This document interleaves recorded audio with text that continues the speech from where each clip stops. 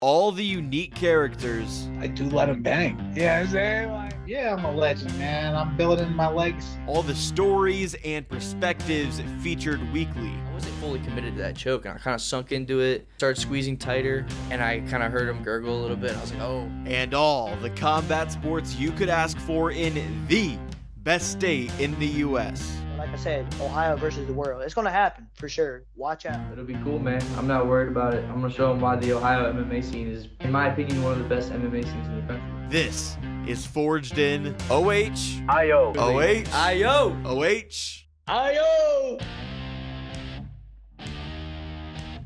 Hello, everyone, and welcome to episode 90 of Forged in Ohio. My name is Jake Murren, and I'm the host of the podcast. When it comes to prospects and rising stars in Ohio MMA, look no further than the fighter joining me for this episode. He made his debut 1 year ago and has since rattled off 4 wins, all inside the distance. Not only did those 4 fights not go to the judges, but they were all finished in the first round via submission. Representing Black Lotus BJJ, joining me today is Jacob Toth. Thanks for coming on the show, Jacob, and welcome to Forged in Ohio. Thanks for having me, Jake.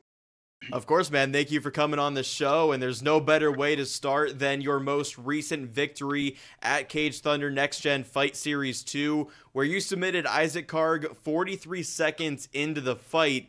Is that how you imagine this one playing out? The goal definitely, as all my fights, is always to get it out of there in the first round. I was definitely prepared to go 3 rounds. I did talk to my coaches and brother before. If I could get him down to the ground with a good takedown early on, I knew I'd have a good chance at finishing it. That's quicker than I anticipated, definitely. But I was looking to get a first-round submission, definitely. Yeah, keep that streak of first-round submissions going for you. The performance itself was amazing, but what makes it incredible is when you factor in the opponent. I think very highly of Isaac Karg. He's been on the show before, and it took you less than a minute to submit him. What were your thoughts on Isaac heading into the main event? I knew he had some pretty good striking. I watched a ton of film. I thought his 2 best weapons were definitely going to be that teep kick. He's really quick with that, and then he throws a really good low kick.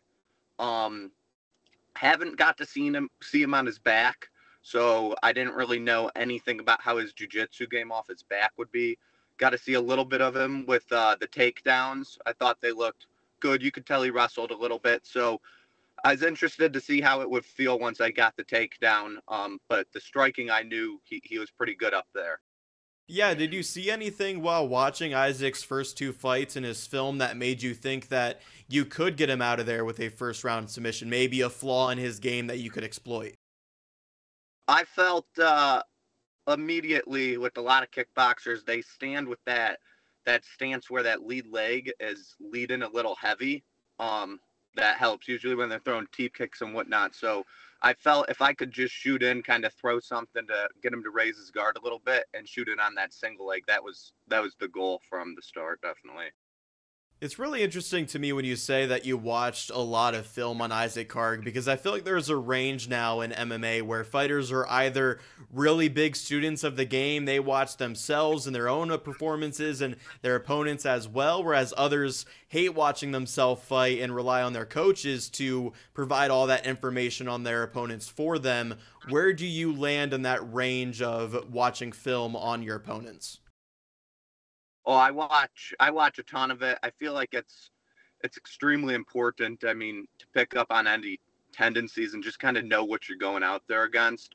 Obviously, I think his last fight was like 6 months to a year ago before that. So you don't want to overlook him if he's maybe not looking great in one area on that. A year is a lot of time to fix those problems. But I definitely watch a ton of film, even if it's for a jiu-jitsu match. If there's something I can watch, I definitely am interested in it. Yeah, personally, I think that's the way to go. Even at the amateur level, watch as much as you can of your opponents. One argument against that, I guess, that I've heard from talking to other fighters is that they almost fight to their opponent and their flaws rather than sticking to themselves. Have you ever struggled with that? I know the performances speak for themselves, but do you still have to remain in the mindset of, hey, I am Jacob Toth, let's execute my game plan? I think that's one thing my brother and my coaches always really preach is like, go out there, do your game plan. I definitely try to keep that in mind of like, I got to be doing my game plan, but it is good to be like, yeah, I know this is what he's doing. So I'm going to maybe switch up my game plan a little bit to better suit each opponent. Going out there and fighting the exact same fight against opponents against a grappler and a wrestler, or I'm sorry, a grappler and then like a kickboxer. Obviously, you want to fine tune it a little bit to fit your strengths a little bit. But overall, I would say I just definitely kind of try to personalize each one. For this one against Isaac Karg, was there maybe more pressure on you with it being your first main event? And like we were talking about, probably the toughest opponent you fought to date. I definitely didn't feel much pressure. I think that comes from just, I've been wrestling since I was 4 years old. Um, I've done probably 40 plus jiu-jitsu matches. And then had a couple fights. The fights are definitely different, but I feel like with that much wrestling experience and being out there, I've wrestled in front of a ton of people before. So it wasn't anything really too different. Is that something that you could get used to competing in the main event? Oh, absolutely. It definitely is pretty cool. I would like to think that that was the most amount of like family and friends I've had come out. I'm not 100% sure on that, but it was nice, and it continues to grow each fight. I have more and more people asking about when I'll be up next. What were the emotions like after the win, given how many friends and family were in attendance and the magnitude of the win itself? And did you do anything special to celebrate afterward? It felt great. Definitely it is pretty nice to do it in front of people. I did take my last Cage Thunder fight before this one. I took a short notice fight on 6 days, I think it was. I want to say 6 days. And it turned out that like nobody could make it. And in comparison to having a bunch of people there, I like it more. If people cannot make it, it doesn't change what I'm going to go out there and do. Same plan.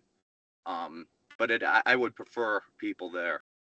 Again, talking to fighters in the past, some people seem to compare it like to a distraction when there's a bunch of family and friends there. For you, it's the opposite. You almost use it as motivation, and it helps you perform out there, it sounds like.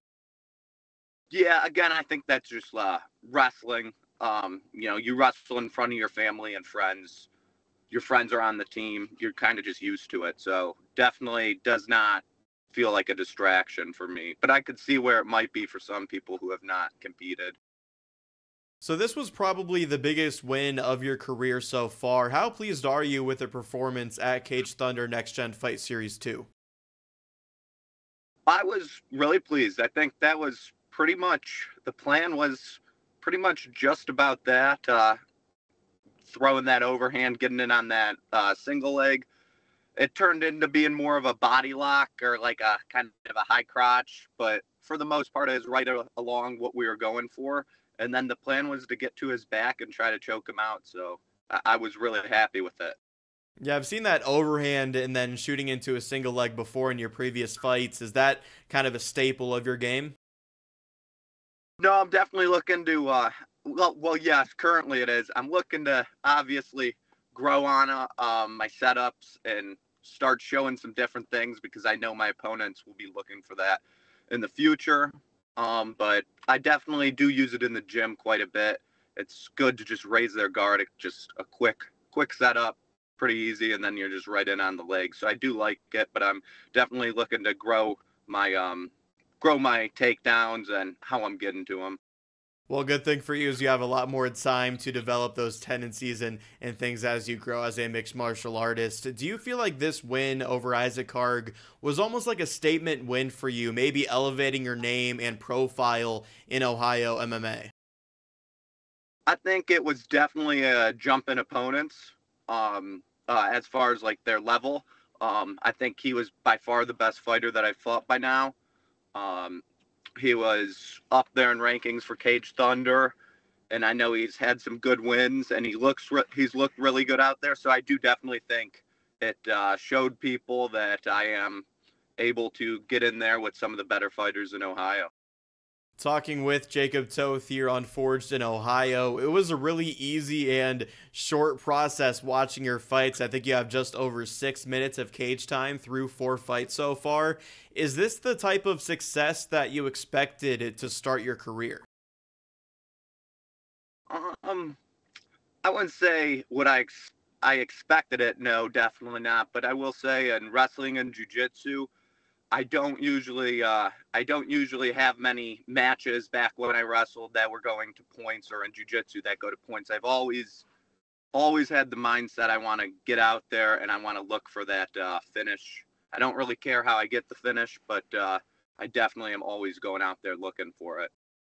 If I told you, a year ago today, prior to your amateur debut at only 20 years old, that you would go on to start your career with a 4-0 record with 4 first-round submissions, would you have believed me back then? Probably not. I definitely would not have thought I'd have 4 fights by now. That's for sure. I've said I'm going to take like 6 months twice now, and then back to back I end up fighting way sooner than I intend on. But yeah, probably not. I would be pretty surprised. Why have you wanted to take some time in between fights, those 6 months that you just mentioned? I think I'm a smaller 85er, and I'd like to start putting some size on and strength, and then just round out my game a little more, get better with the wrestling, get better with the jiu-jitsu, get the stand-up going a little better. So taking some time off gives me time to really hone in on the things I'm looking to work on. So definitely just to try to grow, get better in different areas. So when it comes to 185, do you think that's the weight class in your future? Could you see yourself moving up and down? I mean, you're only 21 years old, so maybe that could happen down the line, but do you see yourself as an 85er moving forward? I see myself at 185 for definitely amateurs. With having to weigh in the same day, it would be pretty hard to get down to 70. So I see myself at 85 for foreseeable future for sure.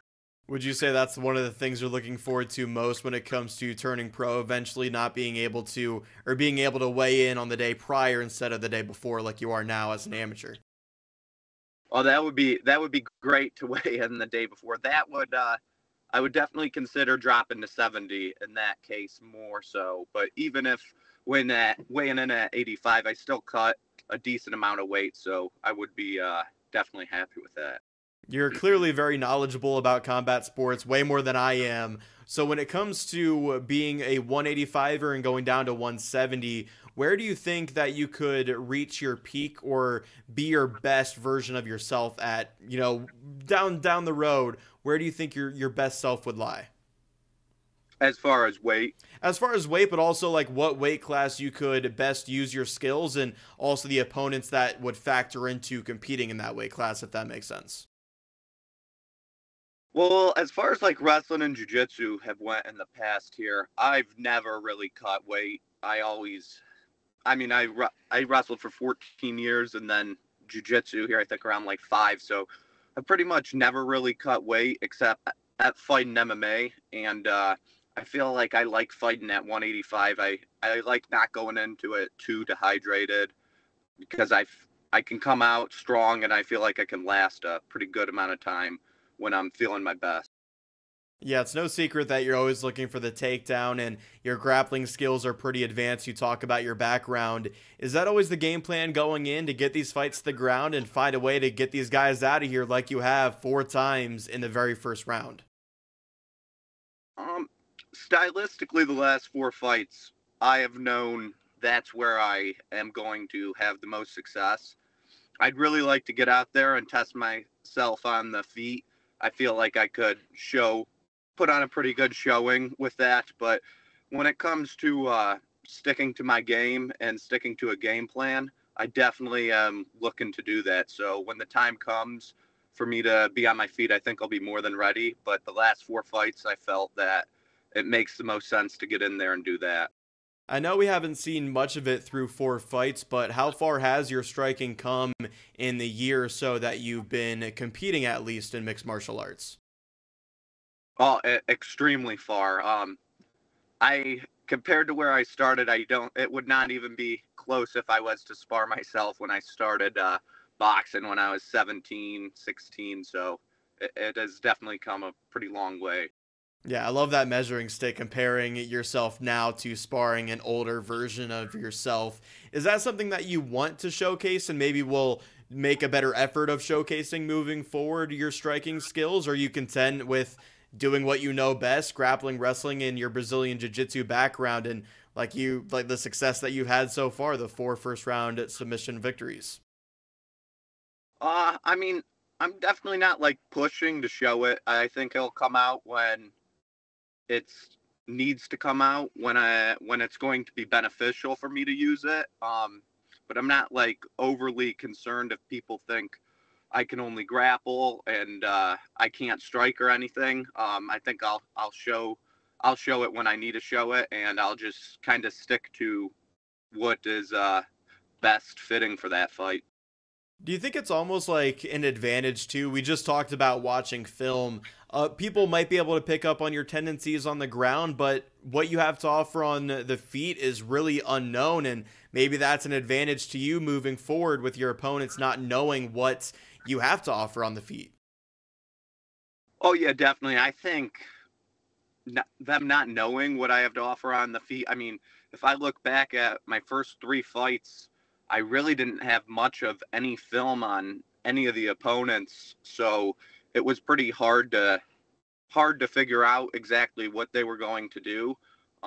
Even as far as like, am I fighting an orthodox fighter or am I fighting a southpaw fighter? That, when I know something like that, I will ask my sparring partners to kind of try to suit that fighter or fight that way. So understanding like what your opponent is going to look like on the feet or on the ground is important. And me not having shown it yet, I think that should be helpful towards me for sure. So you have 2 wins by rear naked choke and 2 via armbar. Do you have a favorite technique or submission that you like to attack? No, I just like, when it comes to MMA, my grappling style is completely different from jiu-jitsu. When it comes to that, I guess I do like the rear naked choke, getting on the back. I feel like once you get on the back, you're in pretty good position to end the fight. But I also have a whole nother arsenal of submissions that I have not got to show, and I look forward to being able to eventually. Yeah, I was literally going to ask that. How deep is that arsenal with what you have to offer on the ground? I mean, I'm always training jiu-jitsu. I started jiu-jitsu before I started MMA, and I've definitely just continued to progress more and more. I think people will be pretty surprised if I get to use some of it a little more. Especially, I haven't got to show anything off my back yet, and I would be happy to kind of get to use it. And even just, it's a different experience when you're fighting MMA to jiu-jitsu. So getting to experience using it in different areas would be nice. Do you think you're one of the most dangerous fighters in Ohio when fights get to the ground, knowing that you do have that deep arsenal of different tools that you can use to get these fights finished? I definitely think I have a very different grappling style than a lot of the fighters that I've seen. I think there's a lot of great ground fighters, great grapplers who are in Ohio. But I think especially when it comes to mixing my wrestling and jiu-jitsu, I think I do it pretty well. And I would be excited to show it overall, definitely. Of the 4 submissions and fights that you have, does one stick out as your favorite so far?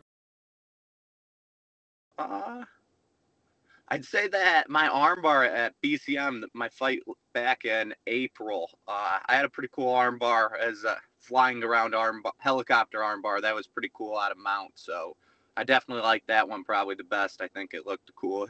Yeah, if you have a helicopter armbar on your record, why wouldn't that be your favorite fight? Once again, this is Jacob Toth here on Forged in Ohio. You kind of talked about your background a little bit already, but I want to hear more about your story and how you started in combat sports. You said you started wrestling at 4 years old. Is that right? Yeah, so my dad was the Olmsted Falls Takedown Team junior coach or youth coach. I have two older brothers. My oldest one's 5 years older than me, so he started the younger program then, like 5 years before I was born, and then I was what? So I started at 4 years old. All three of my brothers, we all started at 4 years old. So I wrestled all the way throughout high school, and then I started jiu-jitsu when I think I was 16 in my summer going into my junior year, and I did it just through the summers until I graduated from senior year of high school. And then after that, I pretty much have not taken, I think at one point I took 2 weeks off due to an injury, or maybe 3 weeks off. And then I've had like I might practice like 5 days a week or like take a week off for injuries. But as far as since I was 18, I really haven't taken more than like 3 weeks off of training. Just mostly doing a lot of jiu-jitsu and stand up and just keep going. What actually compelled you to give jiu-jitsu a try at 16 years old? Were your brothers also involved in that, or what compelled you to actually give BJJ a try? So I kind of talked my middle brother into it, Logan, kind of talked him into doing jiu-jitsu, but I didn't want to go. And then it took a couple of weeks, like maybe a week or two, and eventually I started it, and I actually liked it more than wrestling at the time, but I still had 2 more years of wrestling that I wanted to complete and keep going, see what I could do with that. So pretty much once I started it, I liked it immediately. So when did you actually realize that you wanted to compete in mixed martial arts, that you wanted to take the wrestling and the Brazilian jiu-jitsu background that you had and bring it over to mixed martial arts? I'd say probably around 16 or 17, but I will say I had a fight signed. I think I was 18, and my brother has not fought, but he also had a fight signed. I forget even what promotion it was for, but I was 18 at the time, and it ended up falling through, but I had signed everything. All the paperwork was a go, and it was for August. That was like the first time I really got into it, and I was looking forward to it. But then school came up. I was looking at fighting. It just didn't happen. And then the following summer is when I got my first one with BCM. Were friends and family receptive to the idea? Were they hesitant about you wanting to potentially make a career out of cage fighting? Oh, everybody was receptive, I would say, except probably my mom and grandma were probably not the biggest fan of it. But my dad was definitely all for it, as well as my uncles. What was the reaction in school too, being that you were in school and you actually wanted to take a fight and make that amateur debut? Were a bunch of people around you hyping you up and thinking that you were the cool guy in their class, if that makes sense? Really, for like the first 2 years, from like 18 to 20, I'd say I really didn't talk about it too much. So not a lot of people knew. Now more people know, just because it's kind of been posted on some friends' stories or Instagrams or whatnot. So now people definitely know a lot more. But then I don't think really too many people knew about it. I'm not sure if this was back in 2016, but when you were 16 years old, how'd you discover your gym, Black Lotus BJJ? My dad actually had done some work for one of the owners. They also were from Olmsted Falls and lived down the street from a neighbor, or a cousin. And we just went and tried that gym. And Black Lotus has been a great gym. There's like 5 black belts over there and just a ton of great people to train with. So I never left. I've cross-trained a bunch of different places, but that's always been my home spot. You're the first fighter I've had on the show from Black Lotus. What has the gym done for you, and really how much have you grown under the Black Lotus banner? Definitely, I always say when I talk to other people who fight, I think with Black Lotus, one thing that I really like about them is it's not really sporty jiu-jitsu. It's when you go there, you're learning more. It's more of like a MMA based jiu-jitsu. It's not an MMA gym, but you're learning more of that like MMA style of grappling, of top pressure. They're not encouraging you to like pull guard and be on your back and go into leg locks as much. So I think that would just kind of the perfect gym to introduce me to start going towards MMA before I even knew that was the plan. But yeah, I mean, they've definitely helped a ton. Is there like a fight team per se at Black Lotus, or are there a lot of guys there that want to give mixed martial arts a try, or are they strictly there for the Brazilian Jiu-Jitsu? So there's one other MMA fighter, Sam McGuigan.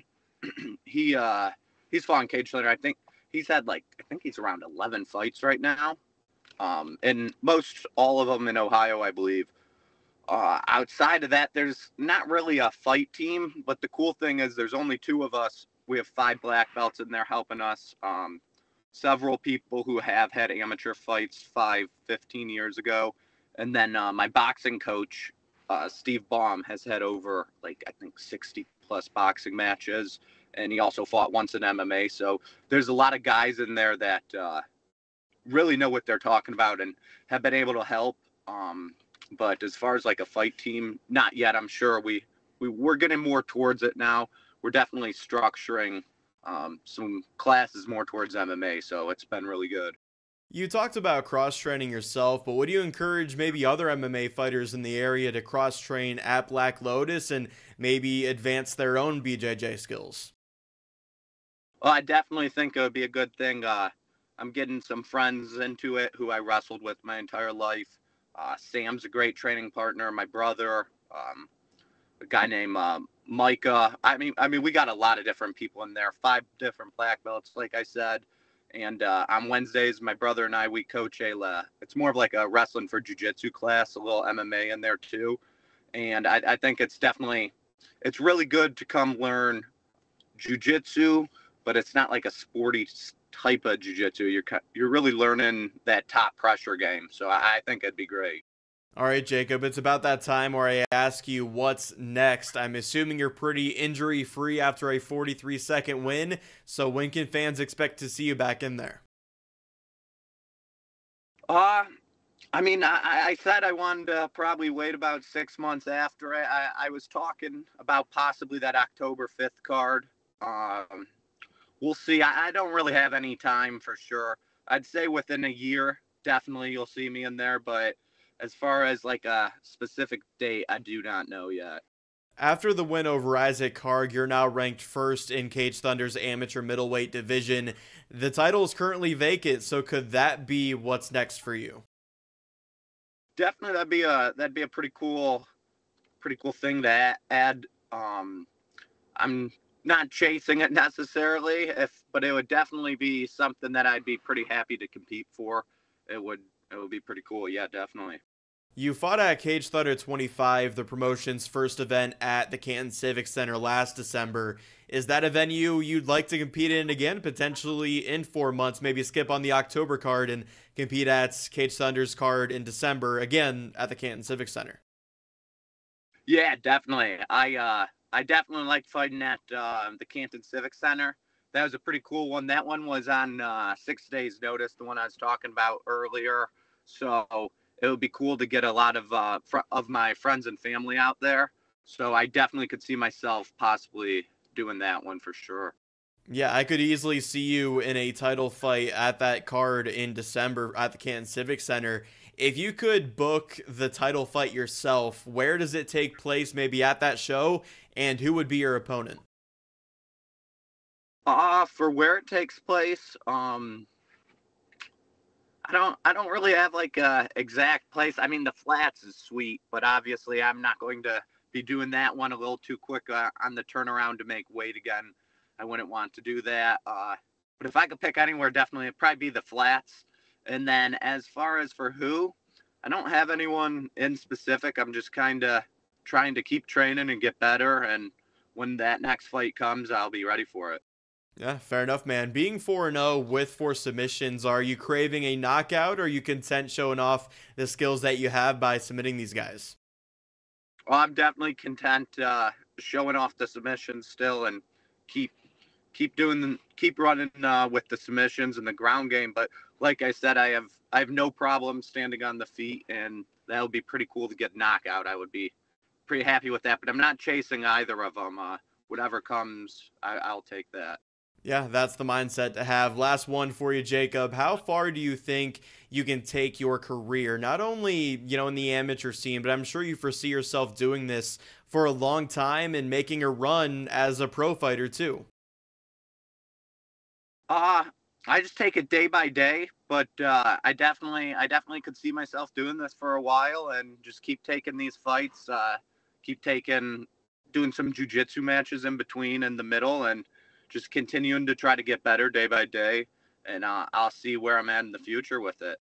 Yeah, well, like I mentioned in the intro, you're one of the top prospects and rising stars in Ohio MMA, so people should definitely be jumping on your bandwagon and seeing what you do moving forward. Before we wrap up, anything you want to shout out here at the back end of the show?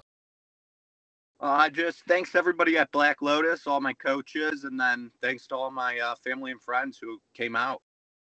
Thanks again, Jacob, for joining the show. It's certainly a good time watching you fight and witnessing the rise of Jacob Toth. Before I let you go, I always end these chats by doing the OHIO chant with my guests. So, OH. IO. Thanks, Jacob. I appreciate the time. Congrats on the big win over Isaac Karg, and I can't wait to see where you go from here. Thanks, Jake. That was Jacob Toth, the 4-0 amateur mixed martial artist out of Black Lotus BJJ. I think Jacob's in the conversation for Rising Star of the Year, perhaps even Amateur Fighter of the Year, especially if he can get one more in before January. And who knows, maybe he'll be up for Submission of the Year. There's no doubt that he's really crafty on the ground, and I promise that Jacob Toth's a name that you should all know and look out for moving forward in Ohio MMA. If you enjoyed this episode of Forged in Ohio, then don't forget to subscribe to the show wherever you listen to podcasts. Speaking of subscribing, if you're watching on YouTube, click that subscribe button if you haven't already and leave the video a like. And you can also find the show at Forged in Ohio on both Instagram and Facebook. Thank you all for watching or tuning in. As always, I've been your host, Jake Murren, and this was Forged in Ohio.